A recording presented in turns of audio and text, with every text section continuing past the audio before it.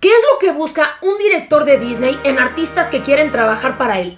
Esta y muchas preguntas más le hicimos al director de La Bella y la Bestia, El Joven Notre Dame, Atlantis y muchos cortos de DreamWorks, Gary Trousdale. Hola, soy Eri Sincer, pintora y diseñadora de películas animadas, y este es mi canal donde les enseño historias, tutoriales, consejos y todo lo que se les pueda ocurrir del mundo de la animación y arte digital. Así que si todavía no lo haces, suscríbete al canal para que estés al pendiente de toda esta información que estoy compartiendo y voy a compartir.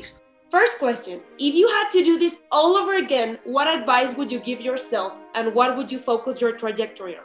The funny thing is, a lot of my career has depended on just like chance and luck, you know, like being in the right place at the right time. And I can't really advise anybody on like how to do that. I You know? I mean, the best thing I can say is to keep an open mind. And this is something that I did have to learn early on, is that a lot of people go into this business thinking, I'm going to do this. I'm going to be an animator. I'm going to be a background painter. You know, I'm going to, whatever their path is that they've set for themselves. And something else might open up that they are capable of, but had not thought of, that, you know, and even have no experience in. Yes. But it's a door that opens that if you're closed-minded, you're not going to take that door. You know, no, I'm going to be an animator.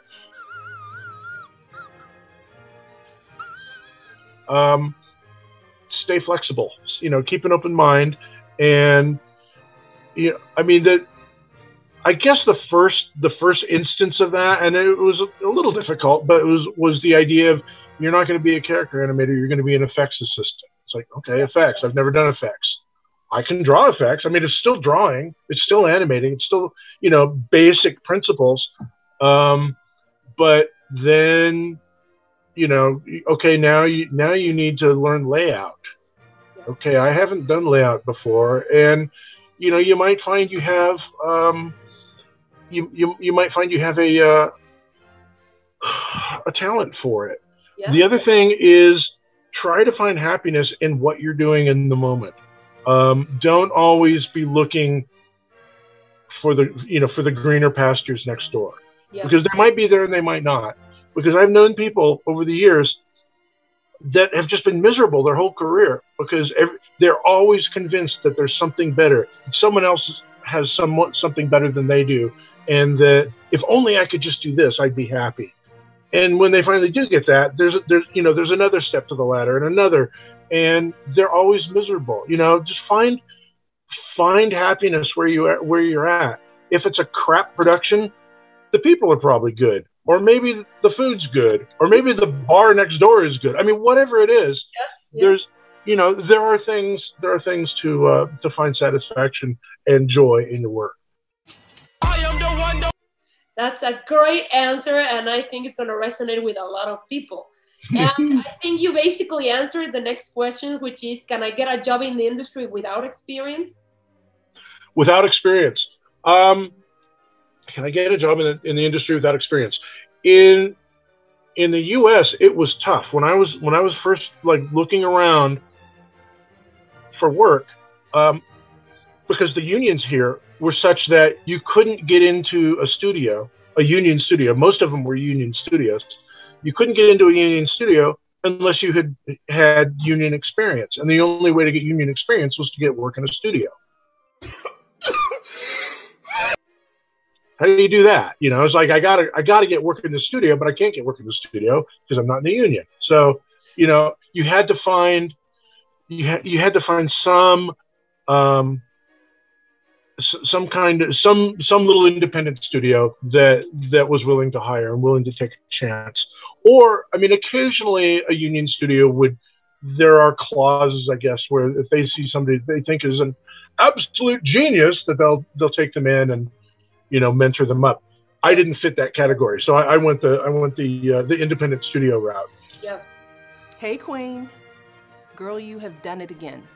And it took a while. It took a long time, and it took.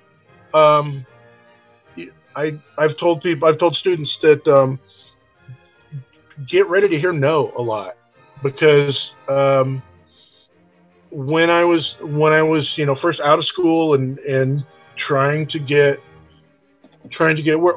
Okay, so the first job I got, I mentioned before, the Tom Carter studio where I met Floyd. That was pretty good. That was literally right out of school. I was in school and saw the bulletin on a come down to Hollywood and we'll, great, and I got hired that day. So that was pretty amazing. That was a little startup studio. And when they went out of business, suddenly I was like back at square one. I have to find someplace that'll take me in. And I went around a lot to the point where I had rejection letters that were like on my stairway in my apartment. I just like pinned them to the wall, and I had like wallpapered my stairway with letters that said, "We're sorry, but we don't have anything for you at this time." No, yeah. So yeah. So that's how that went. And again, it was timing that finally got me into Disney Studios. I was working in an illustration shop, doing menus and flyers for like bars and restaurants and such. When I finally got the call from Disney that said, "Do you want to?" I had submitted my effects portfolio like 9 months prior to that, and they said, "Well, we'll give you a call," and that usually means no. When they say, "Yeah, we'll call you," that means no. But this time it meant we'll call you, and they did. That's so cool. So yeah, it's like you say, if you have to find the experience any way possible. Like starting in small studios, it's a great idea. Or like you say, if you are Da Vinci, well, you maybe have the entrance already laid for you, but the most likely you'll get a no every single time. And I know it, yes. No, God, please, no, no. Yeah. Yeah, so that's a great answer. Thank you. It's not like no, you're not good enough. It's just it's just how the business works. It's just how they do things, and it's hard to take for a while, like to understand that it's probably not personal. Unless you're a real jerk, it's not personal. Yes, it's just how they operate. And when they say we'll get back to you, and you're hoping they'll get back to you tomorrow or by Friday or something like that, they got a zillion things on their mind, and you'll be lucky if they get back to you in a month. Yes. And that's another thing you gotta just keep in mind is like, okay, they said they'd get back to me. I can't wait around. I'll, keep looking around, keep asking other places. Someone asked, if age is a factor for finding artists? It's, this is gonna be a depressing answer. It's like, yeah, it is a factor. If you have a lot of experience, you've got a resume or a portfolio that's just outstanding, you stand a better chance. But if you're just starting out and you're in your mid-40s, it's going to be tough. Yeah. I was aged out at DreamWorks. What the fuck? Because I was coming up on 60 years old, and I was told officially, no, we just don't have any work for you at this time. There's just no projects for you at this time. I was told unofficially by my producer, yeah, you're old and expensive, and they can find somebody, you're like half your age that will do it for a third of what you make. So that, yeah, so it's not easy. Yeah, it's possible. Yeah.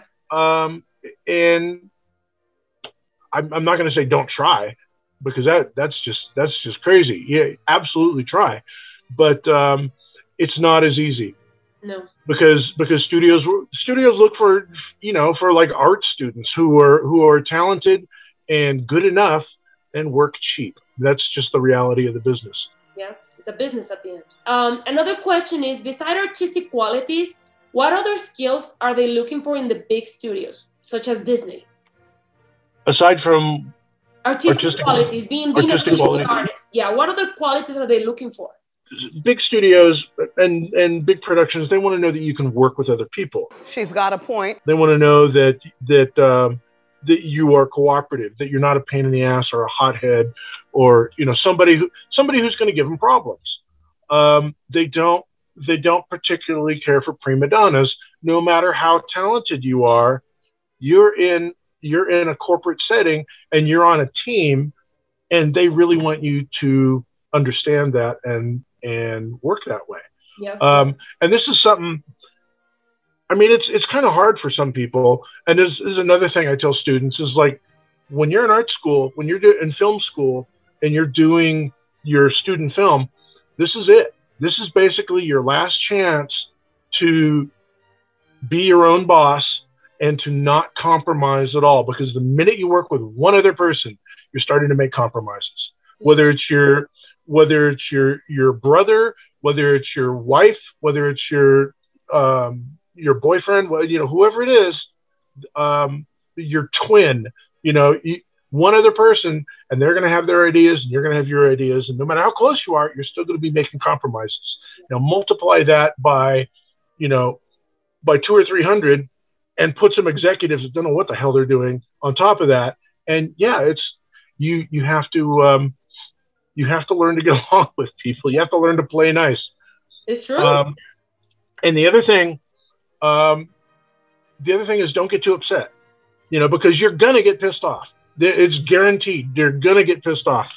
And I had a mentor tell me long ago at Disney, this is an old guy who started like back on Lady and the Tramp at Disney. And he said to me, to be, an effective artist, that wasn't it. It was more specific, but basically to be an effective artist at a studio, you either have to have a cast iron ego or none at all. Because you're gonna get criticism, you're gonna get problems, and you got to learn to deal with it. Whether you just let it roll off your back or whether you stand up to it, however you deal with it, you're gonna have to deal with it. Yeah, it's true. Absolutely. So someone asked me specifically about storyboarding.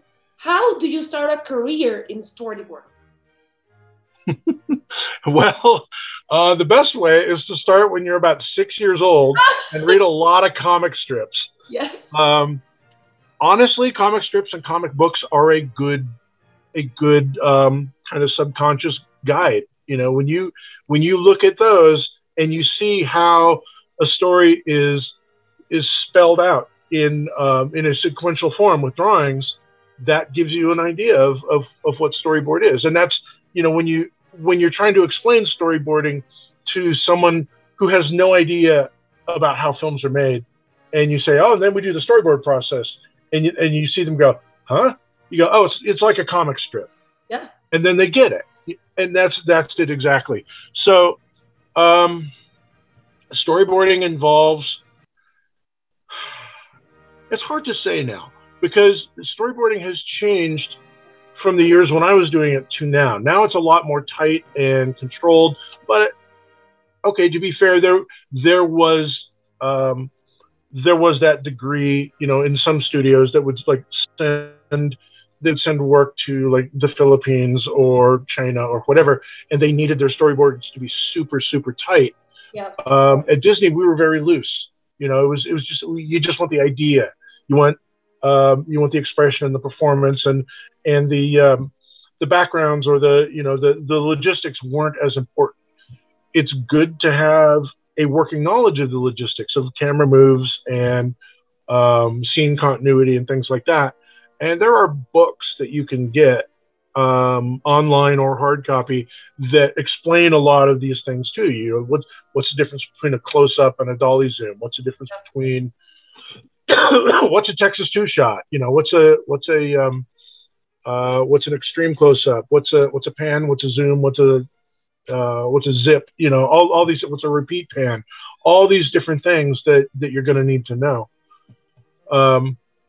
A lot of which I picked up kind of on the job, because I was doing comic strips, and you look around at the people around you, what they're doing, and oh, okay, I see. So you soak in a lot of it from other people. Wait a minute, who are you? Yeah, that's true. Thank you so much. Another question is, what are the biggest challenges in working for big studios? Getting in the door is probably the biggest challenge. Yes, I agree with you. I was going to say that to this person, knocking the door and them answering. Yeah, yeah. Yeah, I agree with you, definitely. And this question is a little bit more personal. What are the things that you are looking to find in artists that want to work with you? I would say uncritical praise and slavish obedience. Talented, brilliant, incredible, amazing, show-stopping, spectacular. No, that's not true. I like people who, I mean, obviously I'm looking for talented artists, but people who can also think for themselves and articulate what they think for themselves, and a bit of versatility. You know, if I'm working on something and I need somebody to do storyboards or character design or something, and they only have one kind of character design, that's good for one project. But it'd be nice, again, in team building and crew building, once you get your crew together, if I've got somebody who can you know, design a character for a goofy little commercial and also characters for, you know, a big epic feature, that's good. You know, that's the one person, and that's somebody that I have an ease of communication with and a relationship with, rather than, okay, thanks, now you got to go and I got to find somebody else. Yeah. So, yeah, sure. so somebody who's kind of versatile, and talented. You know, I'm not looking for somebody who can animate and paint and do camera moves and all that. I'm just talking about, like, within their one discipline. The more you know, the better. That's great. Yes. But like background painter or modeler or whatever, you know, the more you can do within that discipline, the better. Yeah, I agree. That's a great answer. And someone asked, I studied industrial design. Can I still work in the industry? And there's a lot of questions like that. I'm an architect, I'm a chemist, I'm a physicist, I am a whatever. Can I still work in the industry? This is a qualified answer, but yes. Oh my God! Wow! You know, I mean, you're a chemist, but do you draw, or do you know some of these animation programs, or, you know, these what? Okay, you're a chemist or a biologist or a weatherman, or, you know, whatever. What do you bring to the animation industry? I mean, yeah, you can work in here, but you can't just, like, walk in the door and say, "Hi, I'm a cab driver. Can I have a job?" You know, we're going to look for something that you offer this industry. Did I lie? Did I lie? The first part of that question was, I'm an industrial designer. Can I still industrial designer? Yeah. Hell yeah. I mean, sure. I don't know why not. I mean, you know, and there's going to be for, like, industrial design, there's going to be certain areas that will probably be more appropriate, you know, like prop design or layout or scenery or things like that, you know, like, and by scenery, I mean probably like cityscapes or urban design or things like that.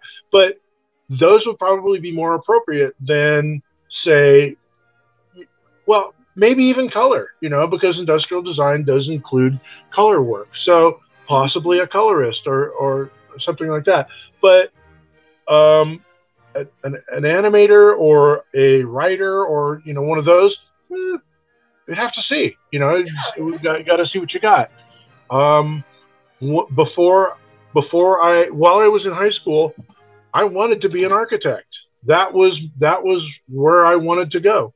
And I was taking, back then it was called mechanical drawing, and it was the T-squares and triangles and all that. They didn't have the digital free computer. This is when computers were, like, steam powered and, like, the size of a house. No, we had, like, little calculators that you could buy for, like, $900, but it was not the same as today. And so mechanical drawing and architectural drawing was done by hand, and I thought that appeals to me. but it also involves a level of engineering knowledge and math, which I sucked at. So that's why my senior year of high school, I abandoned architecture, like reluctantly said, this is not going to work, and looked around and fortunately found the path to California Institute of the Arts. Yeah. That's a great answer. And I think it's going to inspire a lot of people that didn't have access to imagine in Mexico, the animation career is very scarce and is not as prepared because it's a new business in Mexico. So many people didn't study that. So this is going to give them quite a big spectrum of all the ways that they can exploit their new abilities or their knowledge. Is to get an idea. A new movie, you got to know what it's about. I mean, I assume you know what it's about. If you say, okay, I want to do a movie, and you don't know what it's, you need your idea. It's best to get it down on paper, or digital, or whatever you young people do these days. But I mean, start with just a short outline, a paragraph or two, a page long. Like, okay, so what is it? And then you expand that. You break it down into I won't say acts, but scenes. If you can kind of see this in your head, and that eventually turns into a script, or at least a treatment. That you can read, like maybe 3 or 4 pages and get an idea. You can see who these characters are, what they want, what they're doing. What your movie's about, with a little bit of flair, a little bit of color, a little bit of background to them.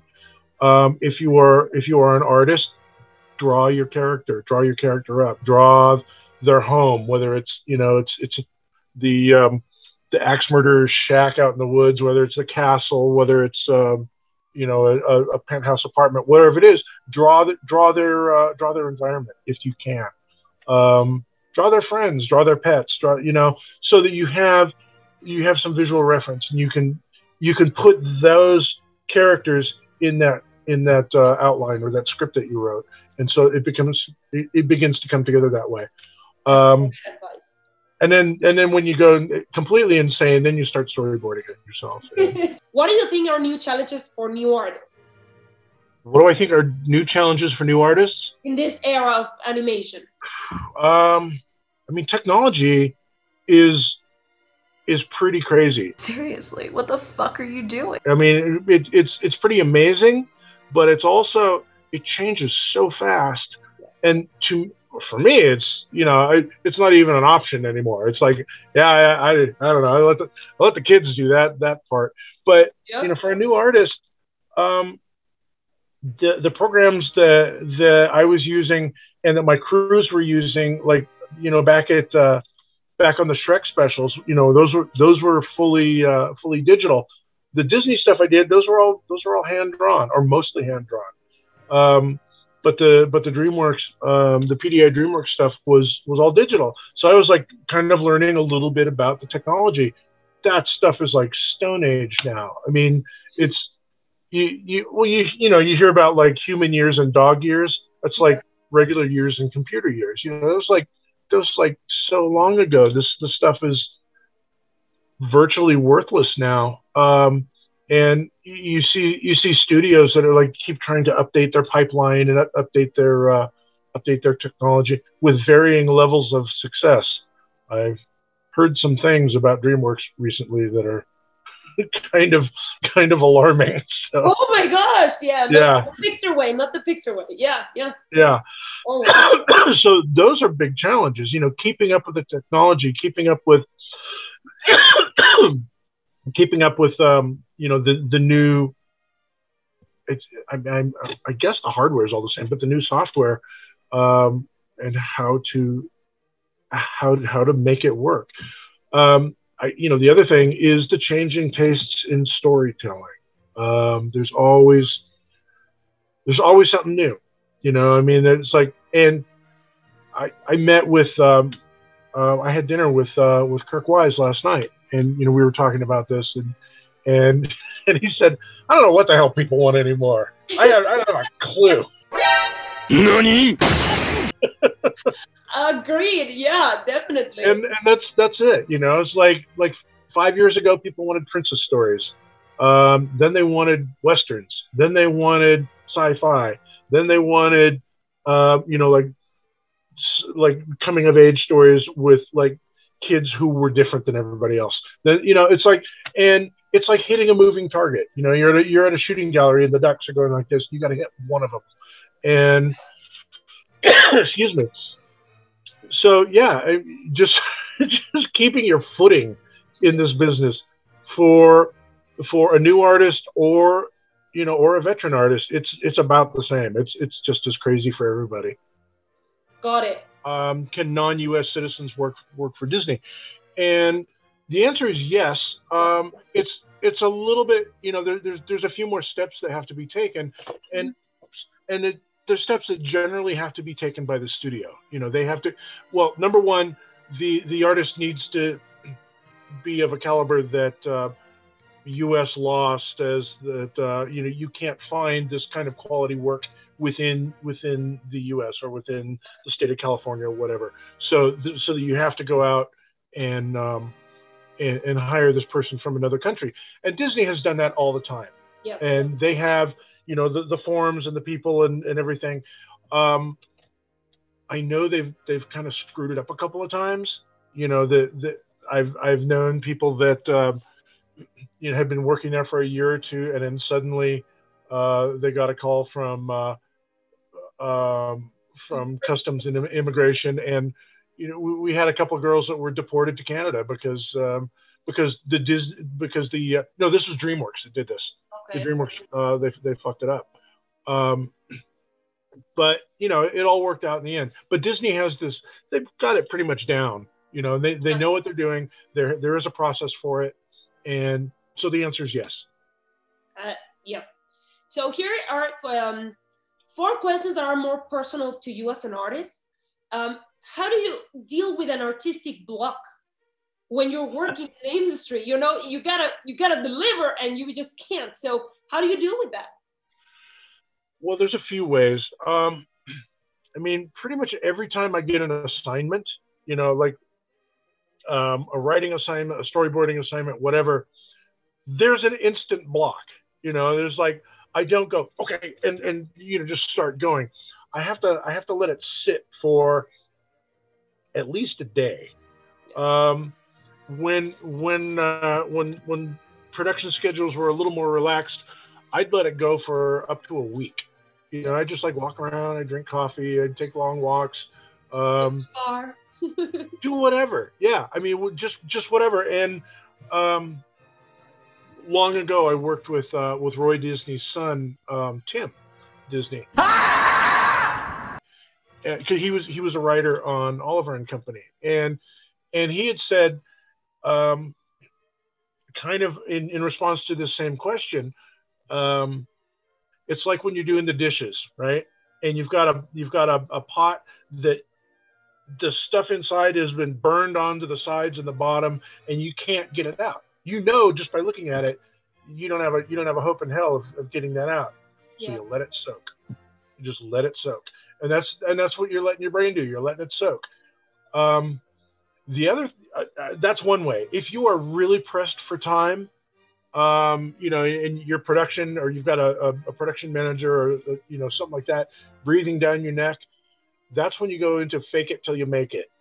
Nice. You know, just start drawing something. Just start writing something, and maybe something will click. You know, it's like the little Tetris blocks in your brain might accidentally fit together, and you'll come up with something. But at least you'll look busy, you know, so you won't get in trouble. But yeah, just start doing something. And it's not a technique I recommend, but I have used it because it's, you know, it's kind of shaky, and it feels, I mean, in your own mind, you know, you're wasting time, but you're really not. You're really not. You are, you know, you are getting the wheels turning. You're just turning them a lot faster, and you know, maybe faster than you like, and you might not come out with as good as stuff at the start. Yeah. but when you keep going, yeah, it will refine, and you'll get your groove, and it'll be better. And then the last version is just talk it over with friends. You know, go out for a drink with your friends and say, "The fuck am I doing? You know, what's going on with this?" And ideas will come. Trust other people. Trust other people in your business, in your team, or whatever. It's like I've hit a block. You know, this character is going to this place, and I'm not sure what to do with it. You know, and there will be an idea somewhere. It might be an idea you hate, but at least it's a different point of view that you can bounce off of. Yeah, that's a great idea. Is there a determinate point on your career that got you where you are now? I know. Several points. Yeah. Well, where am I now? I mean, I guess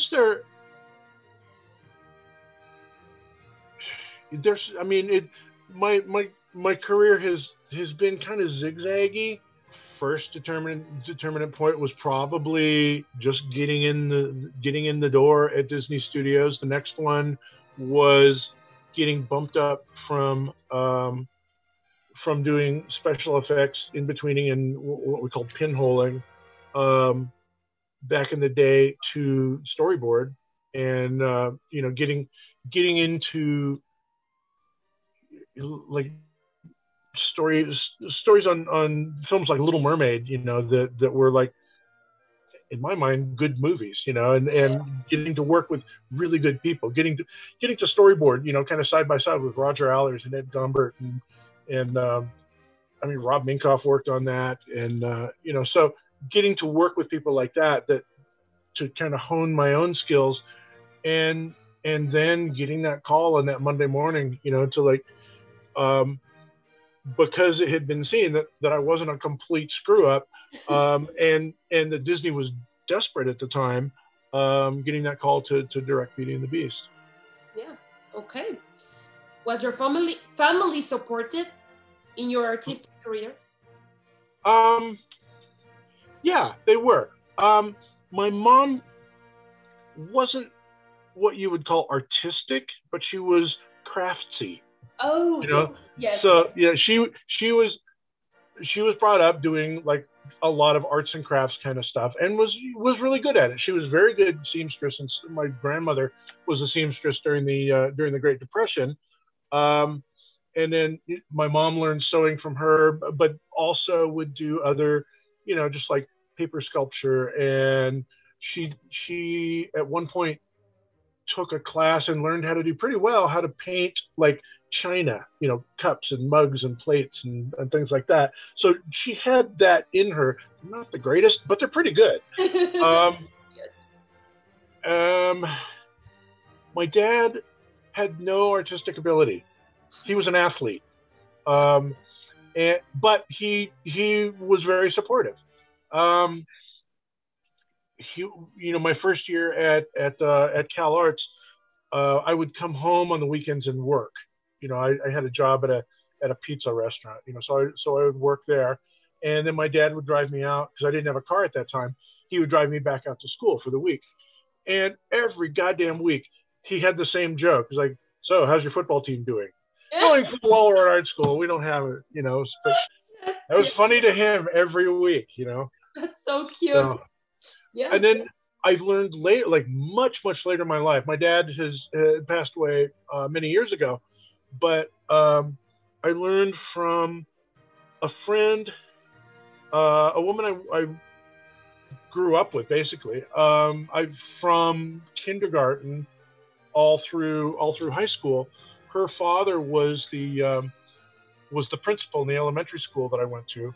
But I got a note from her at one point that my father worked for Parks and Recreation, which is why I can't watch that show.